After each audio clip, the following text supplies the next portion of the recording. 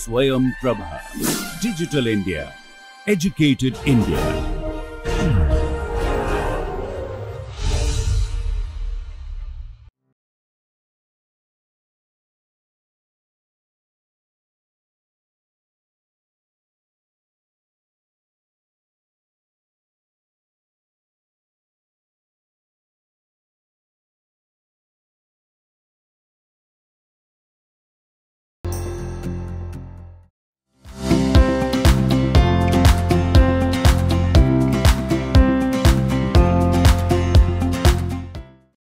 Okay, now let us come back to the continuation of this scheme. Now, what we have seen in the previous lecture that we have to compute the position xin plus 1 as explicitly, and uin plus 1 also we compute explicitly, and sin plus 1 is also we compute explicitly.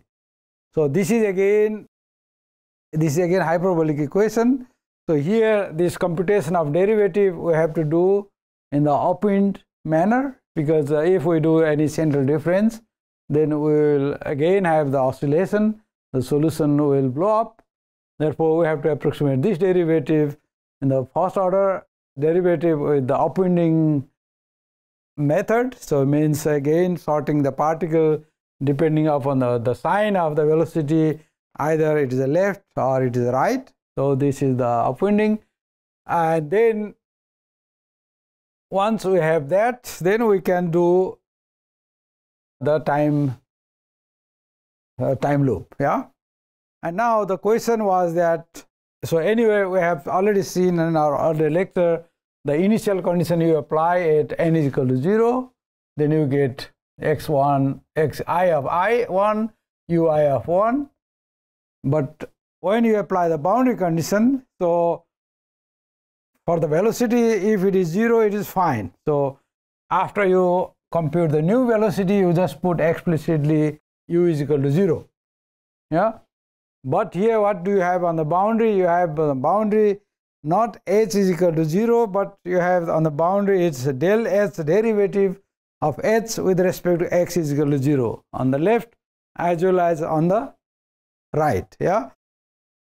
Because n is equal to -1, it doesn't matter because right hand side is 0, therefore del s by del x is also 0. Yeah. So this minus sign goes to the right hand side, which is 0.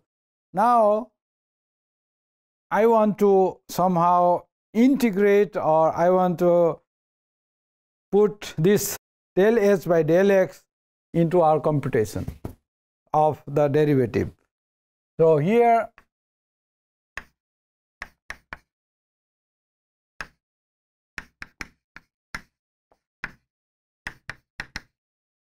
equations are also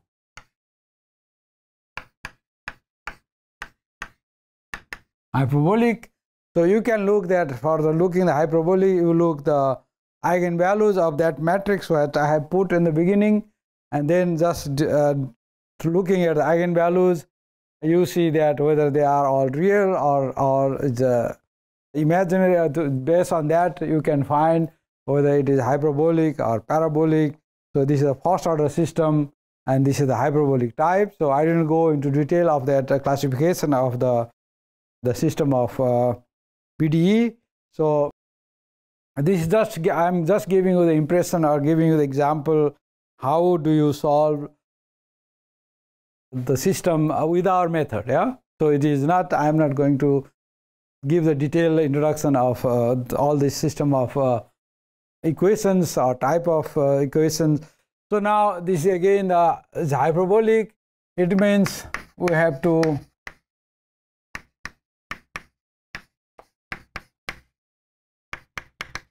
approximate del u by del x and del h n by del x with upwind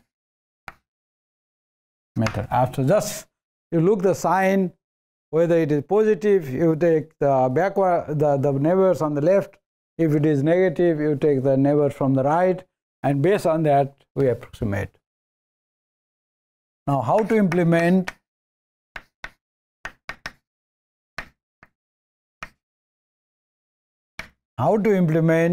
the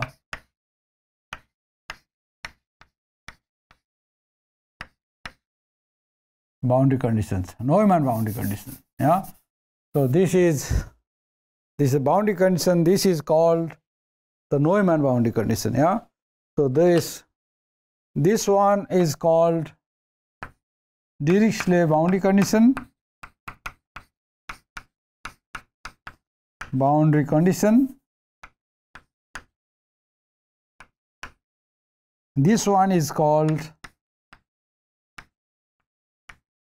Neumann boundary condition. Yeah. So there are two types. So if you give the value at the boundary explicitly, that is called Dirichlet boundary condition. If you give the value on the boundary with respect to the derivative of n, then that is called the Neumann boundary condition. Sometimes you get also mixed boundary condition. So the mix means Dirichlet plus the Neumann, somewhere Dirichlet, somewhere Neumann, or you can give some type of Robbins boundary condition. So that we'll have maybe in some examples. Now this is not coming to our example. So how to implement the Neumann boundary conditions.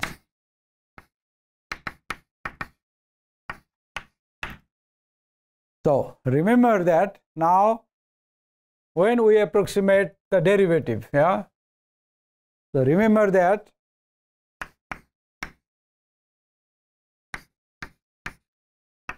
to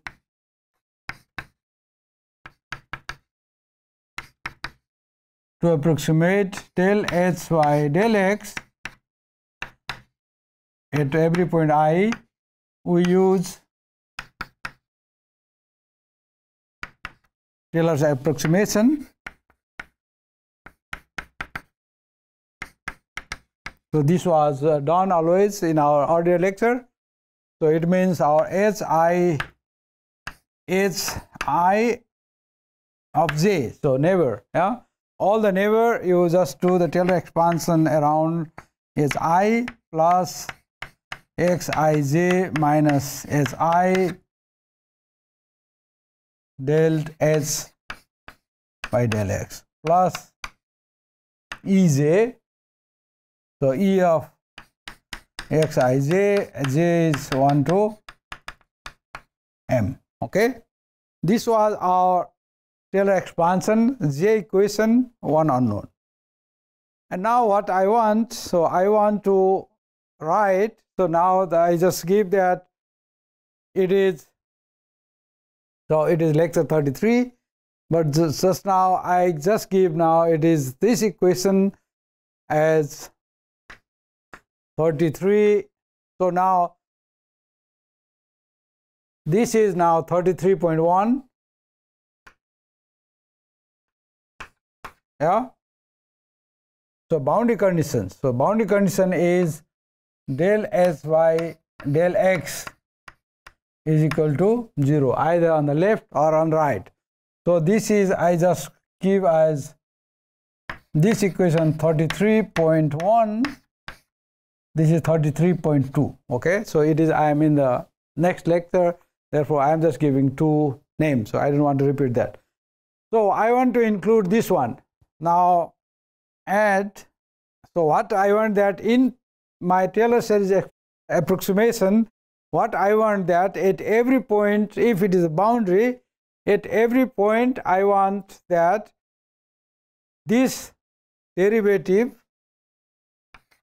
yeah, at point I, at every point I, this derivative fulfilled, this condition fulfilled. So add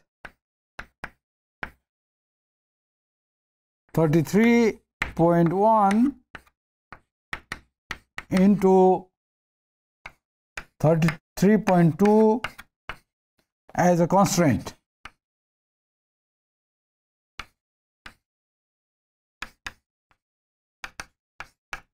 as a constraint. What does it mean? This implies we want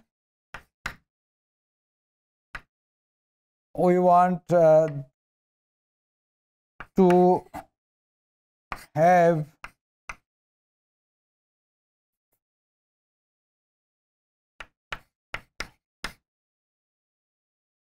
Neumann boundary condition fulfilled implicitly. Implicitly while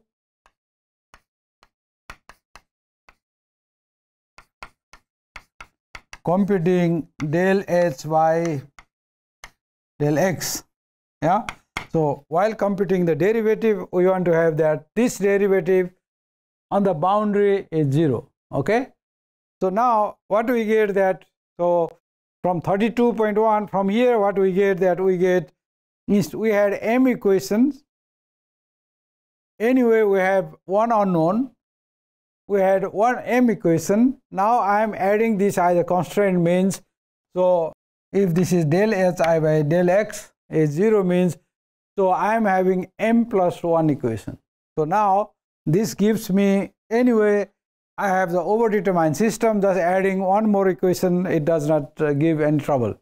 So then we have, instead of m equation in our least square matrix, we have n plus 1 equation. So we have m plus 1 equation. So what does it mean? So I have my hi of j is hi plus xij minus xi plus e of xij, then 0 is equal to hx. Yeah, so hx means del h by del x. So let us write del hi by del x, here del hi by del x, plus now e of j plus 1. Yeah, here j is equal to 1 to m, so e of m plus 1, not j, so I have one more unknown. So this means I get my system. So I just write this one on the left, so it is hi minus this is equal to this one. Okay, so this is same as before, nothing changed. So this I define as a bj. So it means I have my system b1 up to bm. Yeah, so it is, I am not going to write again detail, but my right hand side is here 0, m plus 1 is equal to, now I have dx1 up to dxm, then the coefficient here is 0, then my derivative del h by del x plus, so I have my error e1 up to em plus 1. Yeah. Now in order to compute this one,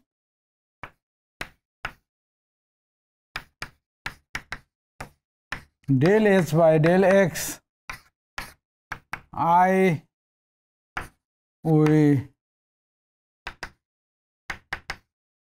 minimize f of h del x, I is equal to sum of wj ej square, it is nothing else ma minus b transpose w ma minus b. Yeah, what is our m? M is a little bit different from the earlier one. So now what is our ma minus b? So this gives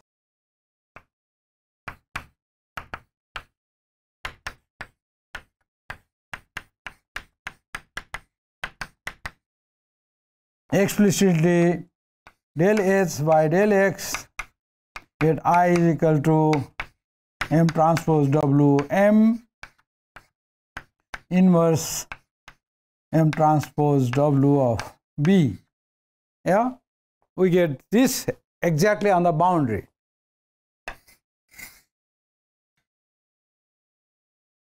So now, what is our M transpose Wm? So del H, let us compute del X by del Xi is M transpose W M inverse M transpose W of B. What is our M transpose? So our M matrix is dx1 up to dxm 0. So it is the row matrix here, dx1, dx2, dxm 0.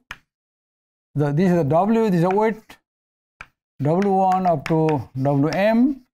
So it is M plus 1 by M plus 1 is a diagonal matrix, but I want to have the weight exactly 1.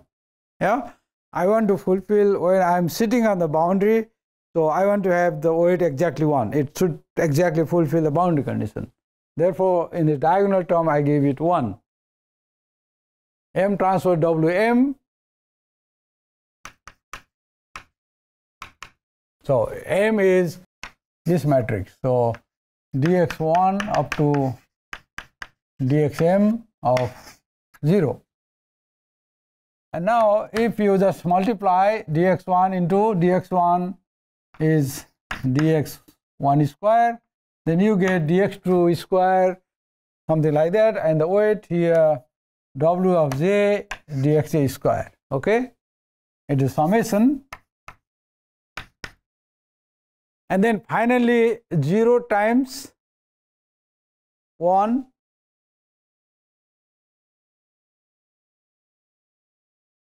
wait, here I have so here I made a mistake here.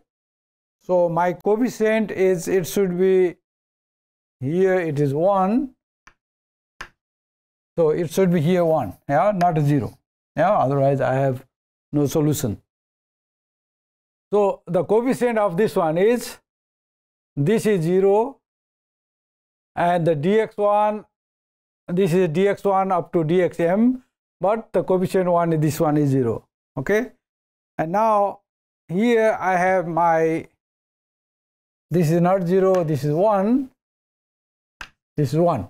Yeah, so m plus 1, so 1 times 1 is 1, and the weight is also 1 here. W m plus 1, I want to have 1. So this is my M transpose Wm. What is my M transpose W of B? So M transpose W of B is equal to, M transpose is dx1 up to dxm times 1, again w1 up to wm and 1, and then the vector here dx1 up to dxm, not this one, this is times b. So b is, my right hand side vector is b1 up to bm, and the m plus 1 row is equal to 0. Okay, so this is my M transpose Wm. Then here it is just like dx1 into b1 times wj. So wj dxj bj summation plus 1 times 1 is 1, but it is 0. It is, the final term is 0. So now our h del h by del x I is the inverse of this one, is this one, and this upper part is this one, wj dxj bj times w of j dxj square plus 1. So this is the derivative on the boundary if the boundary has the Neumann boundary condition. If it is interior, so what I have that this part is there is no 1. If it is a boundary, this one. But if there is a boundary condition, non-homogeneous, if this is not equal to 0, then you must have given some value here v, then I will not have this part 0. So if the value is given some on the right hand side, then I will have 1 times that value. So instead of this one, I would have non-zero value, then here also non-zero value.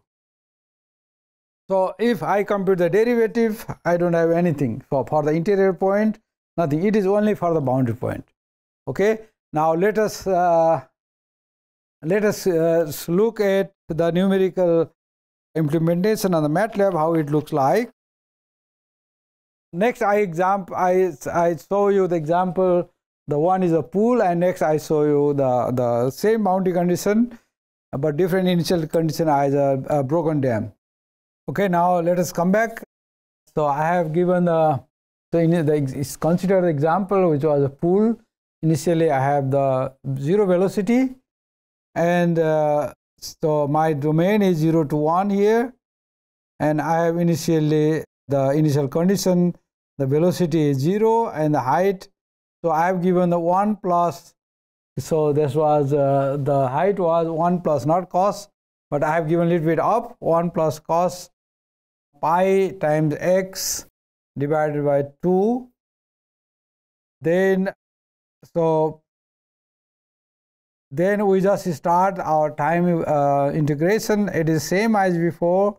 I just compute the derivative here, and then once I compute the derivative, then I update u, x, u and h. Then once I have that, I am doing now the particle reprojection. So here I apply the boundary condition which is 0 for the u, but h we have already given the implicit computation while computing the derivative. Then I do here particle projection. Then here I have done something like a second order, just like a first order derivative here. Now it is second order, the moving least square approximation.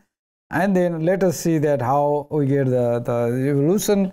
So initially I have this wave function, and then it hits to the wall and it come back. After it hits the wall, again it goes further. Then if you let it to be run longer, then what you see that initially they are very quiet, yeah, the wave just disappear. So if you run longer, so then you will have no wave at all. So if we run little bit longer time, let us run up to 3, what will happen?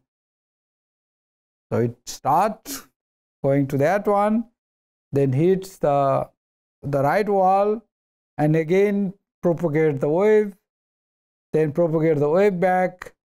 So it is just let us run till, so time t is equal to 3.0.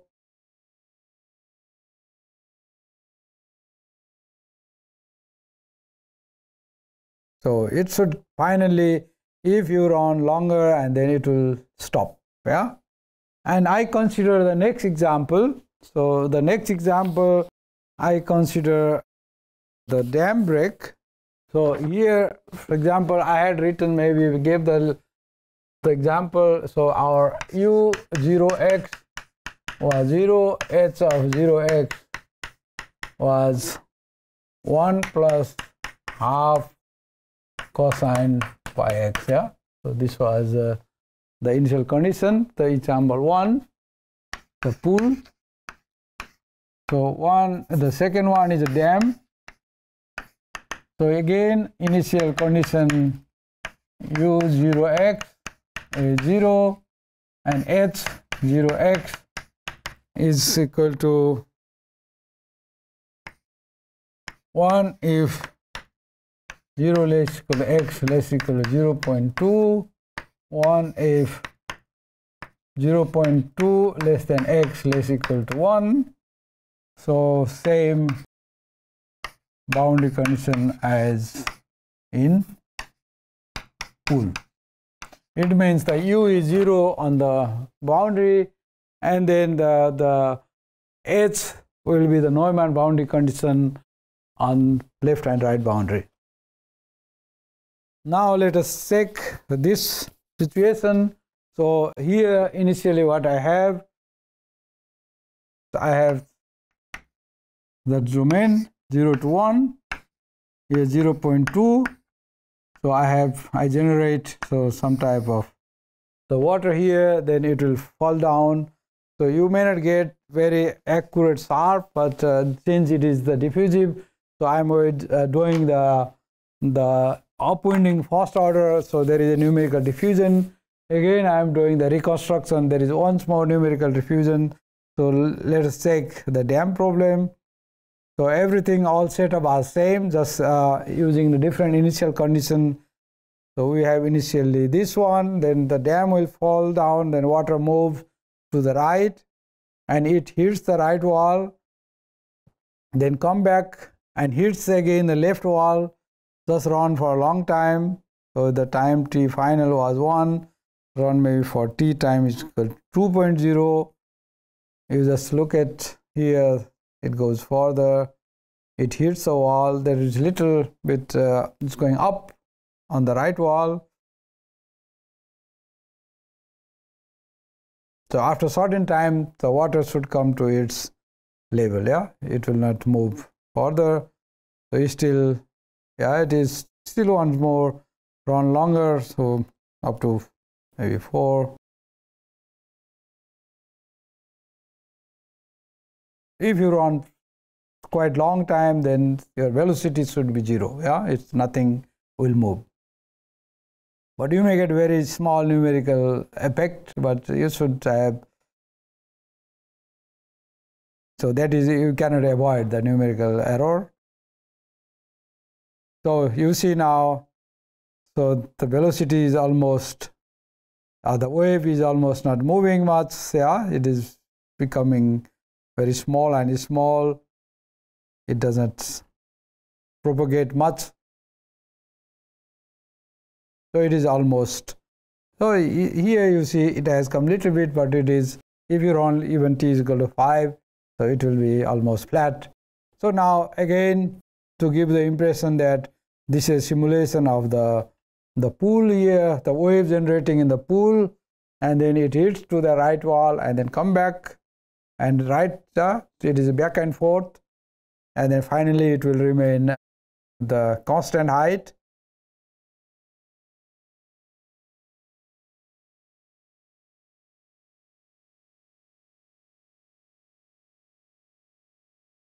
So I think with this example, we stop the reconstruction of particle reconstruction method or particle projection method. Then in the next we'll have topics that what we have seen that since reconstruction means we don't use the moving grid, so we are bringing back.